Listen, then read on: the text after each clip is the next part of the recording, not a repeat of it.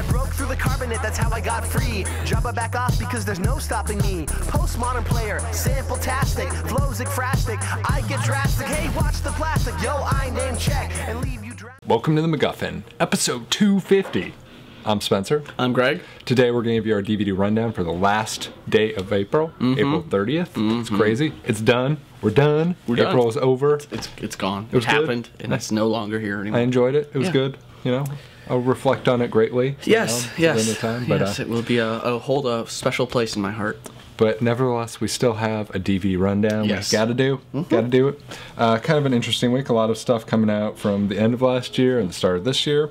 We're gonna start with the big noteworthy one of the week, and that is Silver Linings Playbook.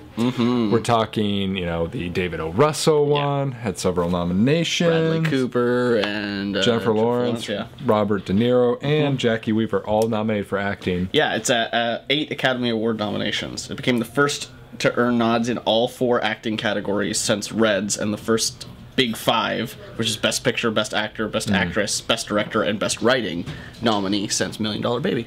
Oh, very good. Yeah. And sadly, only Jennifer Lawrence won, but you know, what are you going to do? But still, you know, that'll be a thing that when we bring this movie up later in a DVD, in a segment, we'll be like, this thing was nominated for like 8 awards. Yeah. Ridiculous. Yeah, maybe. Maybe. Nevertheless, you know, you got a pretty solid little pack. You got the Blu-ray, DVD, digital copy, and ultraviolet all together, which we like around here. Yeah. We are all on board with that. Additionally, you got some stuff that's DVD only, and then there's some additional special features on the Blu-ray. So, for instance, the DVD has deleted scenes, about 26 minutes of which, and supposedly there are actually some pretty good ones in there, so that's cool.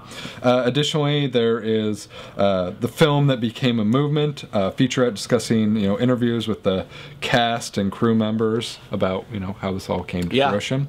In terms of the Blu-ray, though, the additional special features include Q&A highlights from several different Q&As featuring David O. Russell, De Niro, Cooper, Lawrence. Nice. And additionally, there's a Learn to Dance Like Pat and Tiffany featurette. Oh, well. Yeah. So, well, how nice of them to include that for us. Well, for a film like this, you know, it kind of seems appropriate. You know, I kind of appreciate those sort of like kitschy type featurettes when they fit within the vibe of the story. Exactly, or the tone of the film. Yeah, exactly. Yeah. So, you know, that's pretty cool. And then there's a few other smaller featurettes, but you know, it's a modest release, no commentary track, sadly. But you know, nevertheless, it's fun. It's a good movie. All the different platforms. It seems like a pretty easy, solid. Yeah, solid choice. Moving right along, though, we're going to go to one from this year, and we're talking Broken City. This is the Mark Wahlberg, Russell Crowe film, directed by Alan Hughes. You know, this film, I mean, didn't really make much of an impact. No, it did when not. It arrived. You can read, I believe Ben Nason reviewed it on the website, so you can read his full review. But you know, I like a lot of the players involved. I mean, it's got other people like Catherine Zeta-Jones involved as well. So you know, we've talked about her before. We're big fans of her. Exactly. So you know, it's kind of sad to see that, but it's not usually a good sign when something's released in January. Yeah, and I think I think if I remember looking at it had like a $20 million budget and only made like 10. Yeah, it did not light the screens on fire, so to speak. Nope. But you know, the release is kind of decent. You know, it has a Blu-ray, DVD, digital copy all in one. Saves you that trouble. Yes. In terms of the special features, there's some, again, DVD and some Blu-ray. In terms of the DVD ones, there's one about the Blacklist script, which is cool because, you know, the Blacklist, for those who don't know, is a famed list of scripts, so far unproduced scripts, which are considered to be the best circulating Hollywood. So the fact that this was on there makes you curious. I mean, Cop Out was on there too, so obviously stuff happens between A and C or whatever, A and B. A and Z. But nevertheless, you know, I still think it's interesting to discuss, you know, something being put on there. There's also an Anatomy of a Thriller featurette, which I think is something that's great. I really think thrillers have a very interesting sort of structure and how you sort of pace it out, how you make twists and stuff like that. So and I just would like to see any kind of featurette about filmmakers kind of discussing their film within a setting or genre like that. It's interesting to see how they interpret it and connect the two. Yeah. In terms of the Blu-ray, you've got, you know, an alternate ending, which I always like. Usually they're complete bunk and not really worthwhile. But yes, that's usually they're not used for a reason. Exactly. Occasionally, same with a lot of cutscenes as well. Occasionally, it's worthwhile. There are some deleted extended scenes.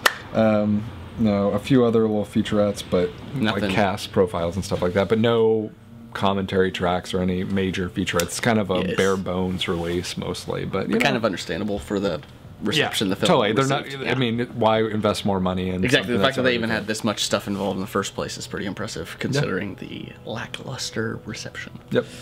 One of the more curious ones, for me at least, was a film that came out at the very end of last year, and that was Not Fade Away. This is directed by David Chase, who you may or may not know, but he gained notoriety as being the creator of The Sopranos. That's right. And so what he is now doing, directing a little film about a suburban band in the 60s, I think? A suburban teen band in the 60s. It seems like a very big departure, which is kind of actually cool if you ask me. Yes, I agree.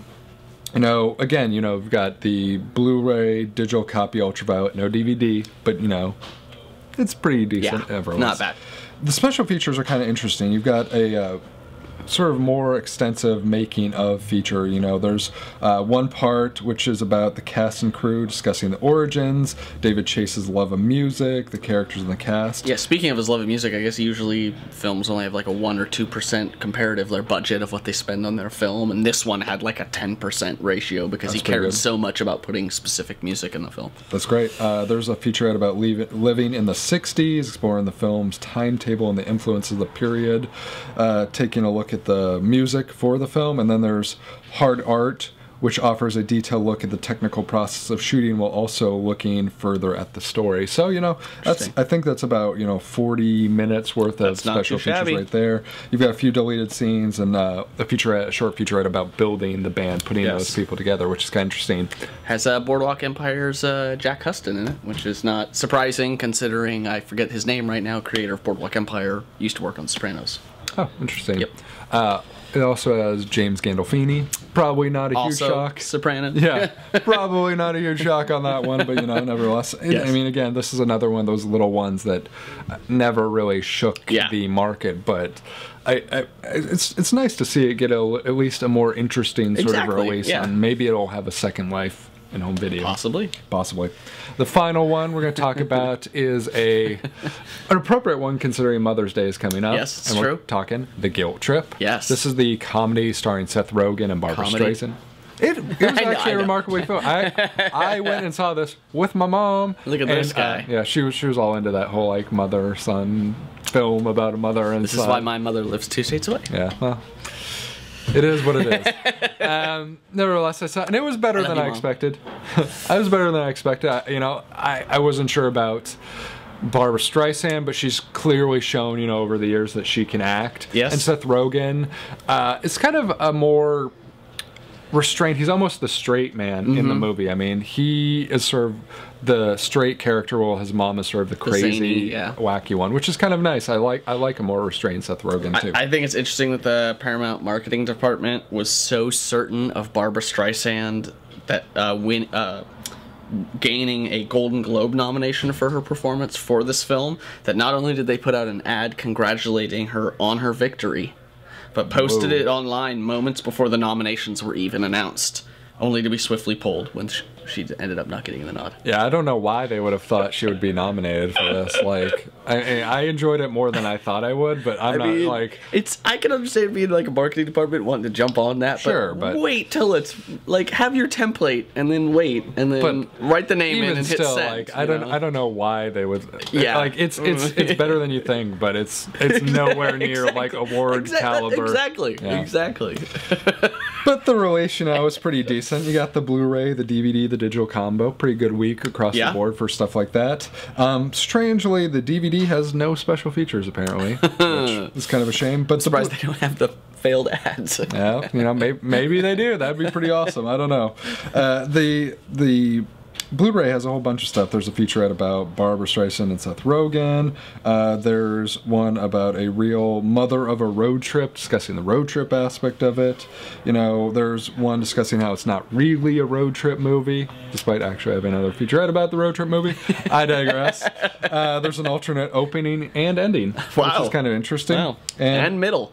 Yeah. Surprisingly, yeah, exactly. The hour and a half in the middle was all redone. There's a gag reel and deleted scenes. Who could have imagined that? The comedy. Yeah. Shocking. But, you know, there's apparently a few special releases. Apparently, if you get it at Target, it comes wrapped with an exclusive card, including an audio greeting from Barbara Streisand. And Walmart has a DVD copy with a Voodoo digital copy. So, if you're really looking for your alternate formats, you can get them out there. Or if, you know, your mom's really into Barbara Streisand and you're really cheap, just buy this at Target and give her the voice greeting. Dude, that's not even like jokey. That's like actually a good strategy. I'm not even kidding. I bet moms across America would be totally down with that. You're welcome, mothers across America. Thank Greg for that. Anyway, that brings us to the end of this episode. Yes. Join us next time as we discuss Gwyneth Paltrow in honor of Iron Man 3 3D. Woo! And as always, we're at MacGuffinPodcast.com, Twitter.com/MacGuffinCast, Facebook.com/MacGuffinPodcast. Phone number 323-761-9842. We're on iTunes, we're on Blip.tv, Miro, Roku. Check in and get glue, get some stickers, leave some reviews on iTunes, give us some stars, and thumb us on the YouTubes. Yeah, leave comments there too. We like to interact with y'all. Yeah. And we'll see you next time. T-1000 can't stop me. I'm on fire tonight. Magneto can't stop me. I'm on fire tonight. Even Zod can't stop me. I'm on fire tonight. It's tight. Don't even try to bite the side. Mr. Spock can't stop me. I'm on fire tonight. The Wrath of Khan can't stop me. I'm on fire tonight. The Borg can't stop me. I'm on fire tonight. Because I've got space game and it feels all